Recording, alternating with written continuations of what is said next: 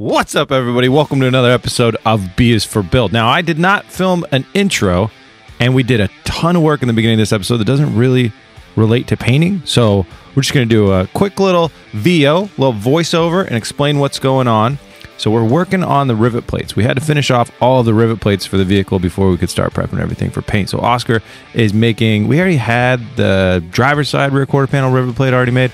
So he took it off. He's mirroring it. Think smarter, not harder. Actually, you should probably just work smarter, not harder. Anyways, he's going to mirror this thing, create another rivet plate, while Kyle is creating front fender rivet plates and some other small straight kind of strips that join the two things together.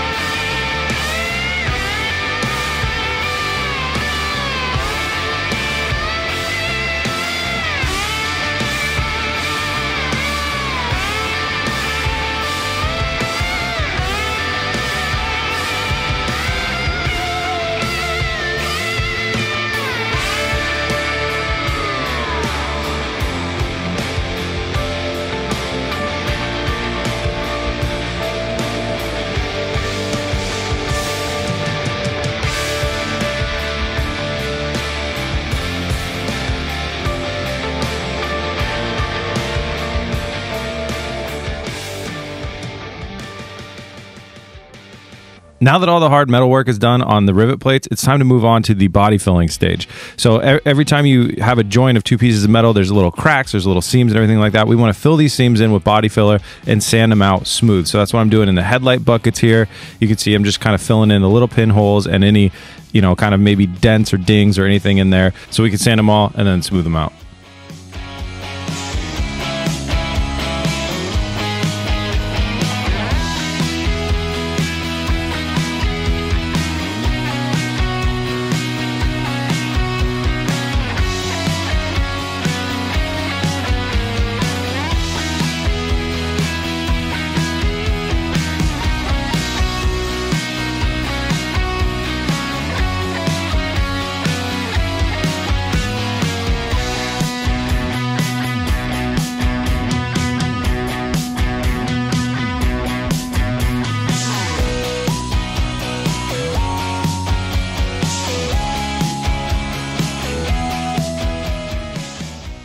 Doing the main join in the over fender part of the rivet plate was extremely hard. We spent almost an entire day working on this. So we put on way too much at first, sanded it down, didn't put on enough, sanded too much off, back and forth, back and forth. So you can see me here, I'm talking about using a little bit of a piece of metal. What we did was we took a piece of pipe, cut about 2 inches out of it, and wrapped our sandpaper around that, which made a perfect radius that didn't ever change. And then we used that radius to judge for both sides. So then we just sand with that pipe inside there, and it won't let us sand too much or not enough away. And we had a matching radius on both sides for that thing. So after days of sanding, we got all that stuff done.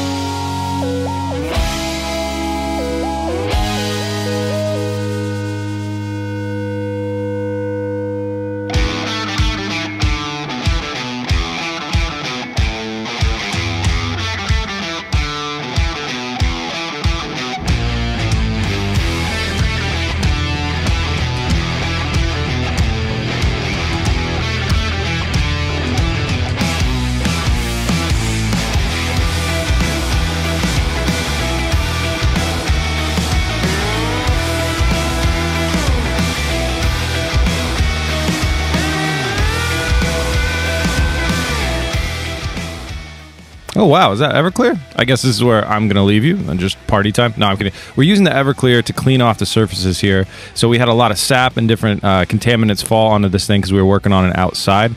We found that alcohol is the best way to get that sap off of there, and alcohol is hard to get nowadays, so we use Everclear. Cleaning all the sap off, getting the body cleaned up to prep for sanding before paint. So this is where I'm going to leave you guys. It's now a paint episode. Enjoy. Nice and shiny, totally desapified. Now it's time to move on to prepping the paint and the body kit. So the body kit is just primered, and there's some pretty rough spots on the primer. So we're gonna hit this with some 320 and then move up the grits, smooth it all out the best we can. It's gonna be a pretty time-consuming process. And then with OEM paint, before you paint over it, you need to scuff it up a little bit, 600 grit or a little bit higher, you know, just to scuff it up so that the new primer, when you spray on here, will have something to grip into. So we're gonna go ahead and divide up and work on the body kit and the paint.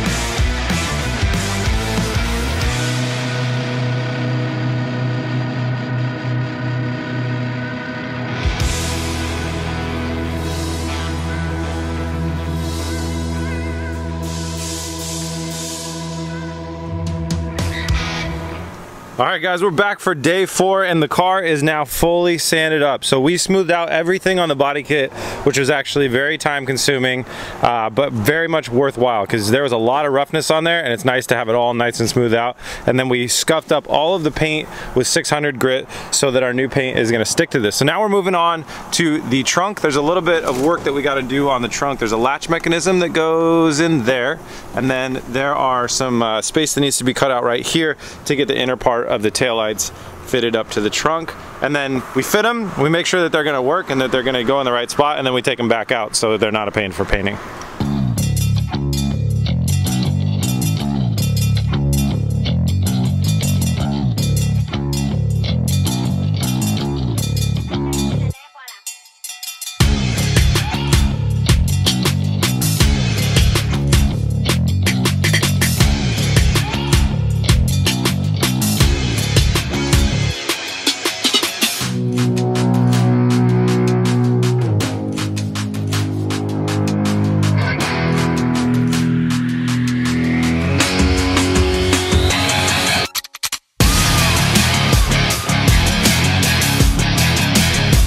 Work on the trunk just got wrapped up, so you can see that the license plate lights are in, the lock is in, and the lights are in. We got the mounting spot for the closing latch to go in there.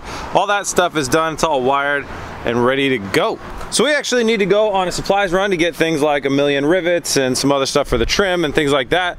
But we're also gonna go figure out what color Kyle wants to paint this car. We know he wants a gunmetal-ish color, but we gotta figure out actually which version, because there's about 1,000,000 different versions of gunmetal. So we're gonna go on a bit of a road trip and pick Kyle's car's color. We stocked. We're stocked up. We got all our supplies that we need. We are now gray car hunting. I saw a few at the Ford dealership. I think that's probably a good place to start. But we're gonna keep our eyes peeled and drive around town. Gray Honda spotted. There's a gray Honda. What's up, Kyle? You don't like the yellow? The one with the Bananarama color? That is the ugliest car ever made. That gray, that gunmetal Jeep color, I think, is a really good one. Yeah, that's getting close. Yeah, Is there a Jeep dealer? Oh, come on, bus. Is there a Jeep? Bus color. Is there a Jeep dealership around here? I don't think there is. Yeah. There's another gray Honda. There's a gray Ford. Ah, more Fords that are gray. Might have to buy that Mustang just to figure out really what the color is. Because you know, you don't know a color until you own it. I just want to know the Mustang is all I'm saying. That gray's too light. That's too light. There's the Jeep gray. I'm sure the sales guys at the dealership are not gonna love us. So if you guys are wondering why we're running around, normally we go to the paint store and we do paint chips. They'll have a catalog with a ton of paint chips. You go through them and you go, I think this is the one I want. And you go paint your car. Well, with COVID going on, you can't go into the paint store now, so I have to call them and say, here's the paint code, mix me up X amount of paint for this paint code. So what we gotta do is we gotta find a color that we like the look of, figure out what it's called, then we can look online, figure out the paint code for that color, and then we can order the paint. That is a really good color. What do you think, Kyle? I do like the color. Interesting, like it is a little flat. There's not a lot of flake in it, yeah. But as far as color goes, I know there's another one over here. Let's go check that out.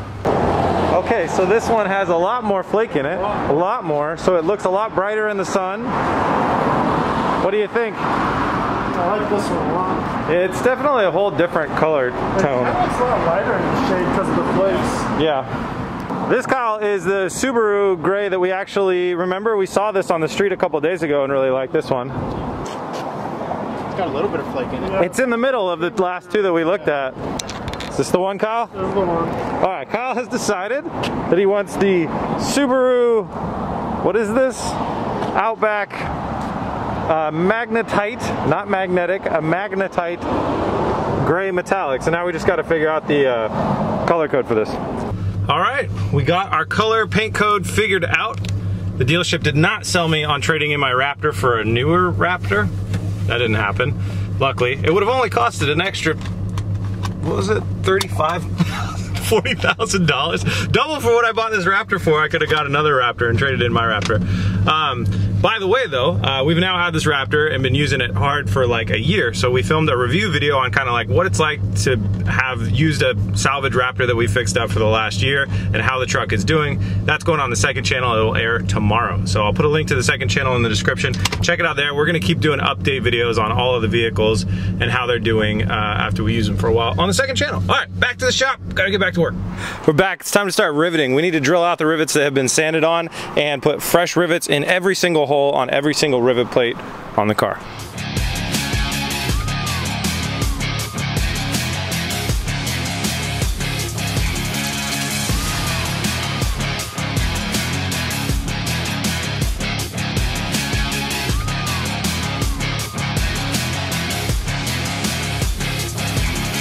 The rivet plates are on. This is the first time we've had all the rivet plates fully riveted into the car, and it looks really, really cool. I think this theme is really gonna work out. Very happy with how it looks with them all on there. So now we gotta go ahead and move this thing into the paint booth. Sneak peek on Oscar's car. We changed the front fender like you guys asked. Oscar liked it better that way, right, Oscar? I really did. Yeah. Everybody blames me. They say I make Oscar make decisions. I haven't made Oscar do anything. Oh, by the way, since we're painting in this episode, let's talk about the paint on this car. Oscar doesn't want to paint this car. It looks awesome the way it is. I don't think you should paint it either, but Oscar doesn't want to paint it. It's his car, so that's why it's staying the way. It's a patina car. We're gonna get rid of all the sap. Mm-hmm. That's it. Yeah. So let's get this baby into the booth. We've cleaned the paint booth, we're in the booth. The next step is we're gonna go ahead and mask off and paint this trim right here. It's a different color than everything else on the car, so we gotta go ahead and bust it out first.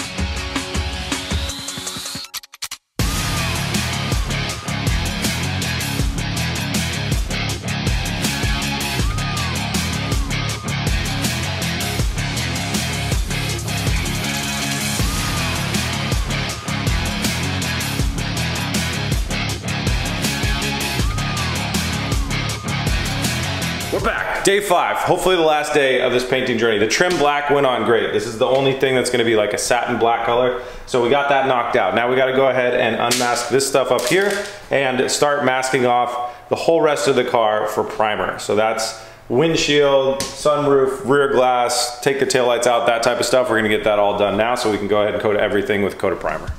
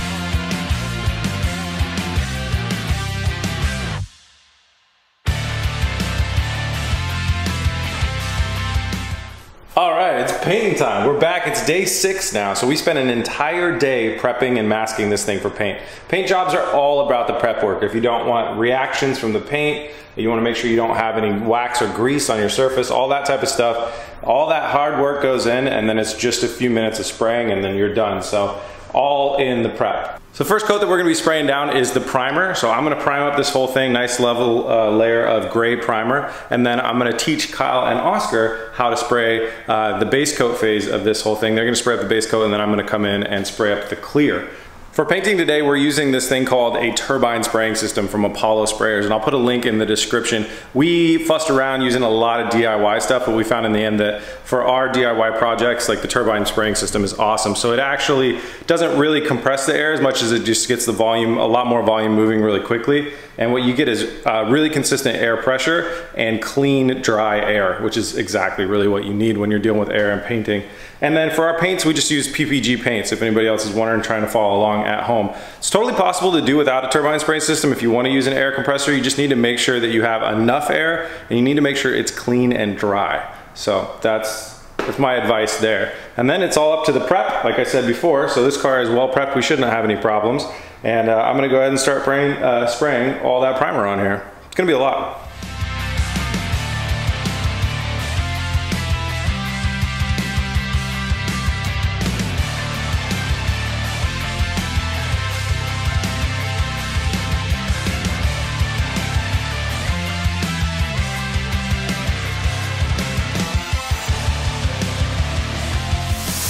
I got the first layer of primer finished out, and then we handed over the torch, if you will, to Kyle, who's doing a fantastic job spraying on our second layer of primer now. And we're going to do 2 coats of primer. So this is Kyle's first time painting. He's doing a great job. And then after this, we'll be ready to spray base coat.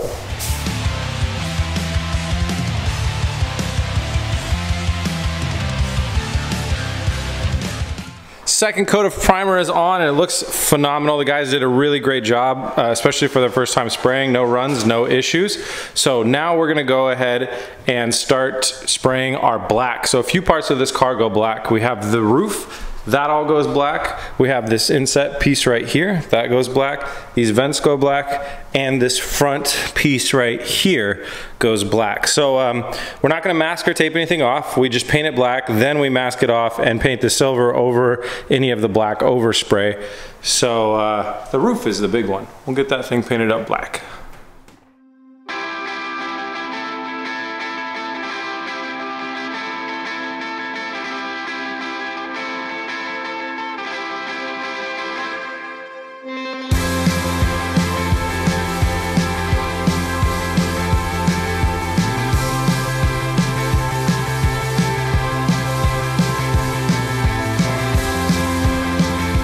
The first stage of black has been sprayed, and now we mask off the black that we want to protect so we can paint the silver.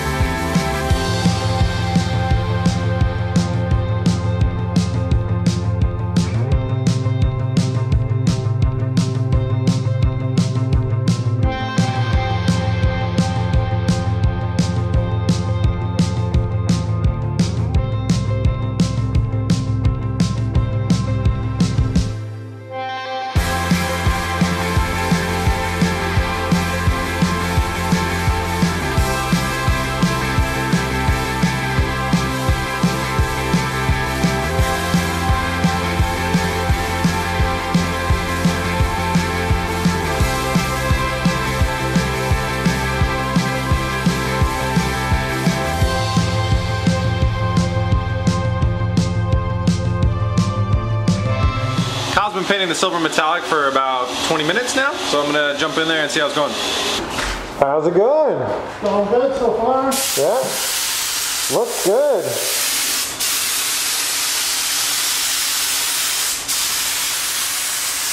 Yeah, nice light first coat going on. So what are your thoughts on spraying cars? It gets tiring holding us up for a while. Looks like I'm not doing the roof though. That makes things a little easier. Yeah.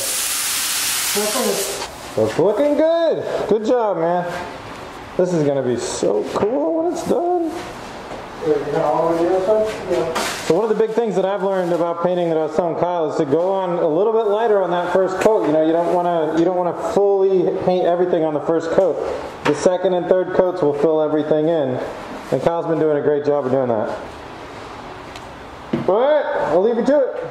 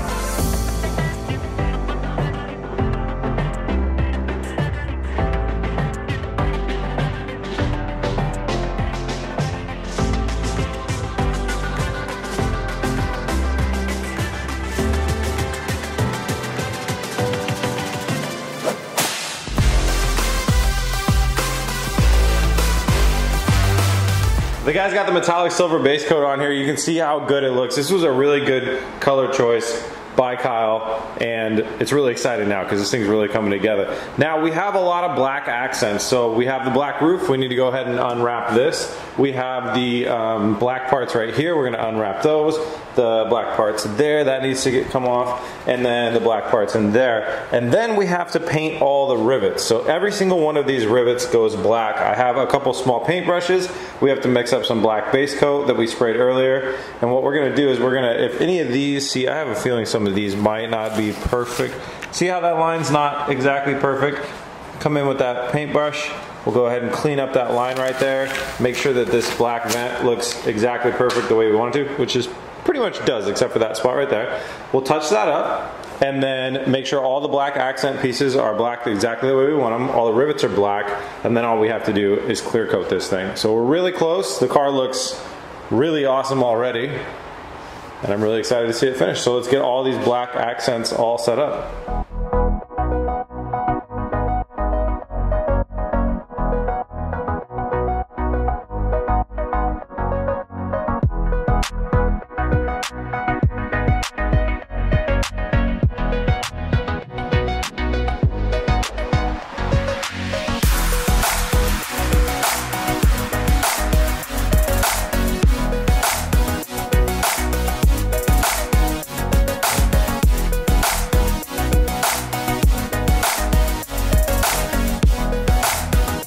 So we've got all the black accents unwrapped and the rivets painted black. You see we painted over 300 different rivets black. It looks phenomenal. It looks really, really good. We're really happy with this color scheme. We really wanted a dark gunmetal where the black barely would stick out on it, and it looks really, really, really good. So we're really happy about this.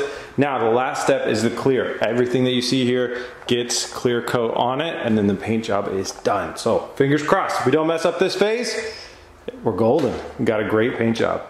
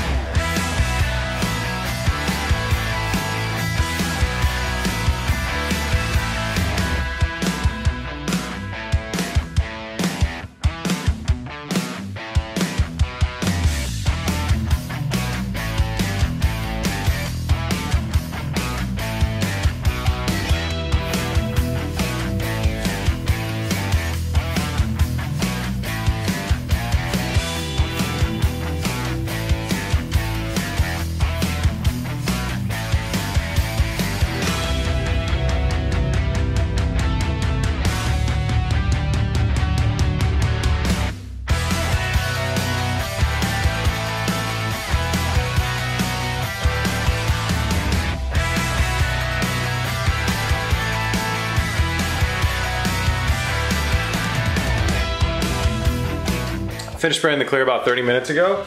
Hopefully it's like a little bit dust proof now, so let's peek in here and see how it looks. Very nice.